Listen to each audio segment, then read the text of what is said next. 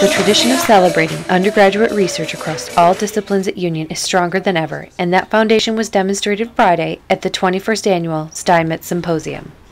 Hundreds of students presented their research, scholarships, and creative pursuits at the annual event that is a celebration of the Union education.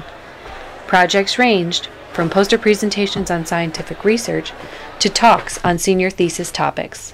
Senior Rayana Johnson showed her work about the chemistry of flavor, research that she has been working on since last summer. So it's a good mix of people who know about what I'm doing and people who don't know, so I get to show off different parts of the experiment based upon the knowledge of people who come to see my poster. So I'm expecting the general population to give feedback on maybe understanding it in terms of was it easy for them to understand what I was trying to present. And then for the scientists who are also professors here to talk a little bit about what I could have done to improve upon my experiment. You learn public speaking, you get to present something that you've been working on, you show your passion, what you've worked on at Union, so it's a great experience.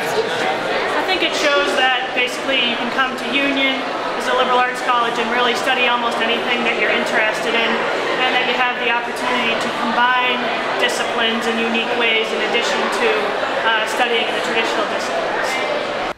About 60 students participated in the dance portion of the day's events to a packed crowd at the Knott Memorial. Dancers performed a variety of pieces ranging from jazz to contemporary. Later, the Union College Jazz Ensemble and Camerata singers performed in the Memorial Chapel. Steinmetz Symposium coincides with Prize Day Saturday at Memorial Chapel. Students are honored for their achievement in academics, research, service, governance, and athletics.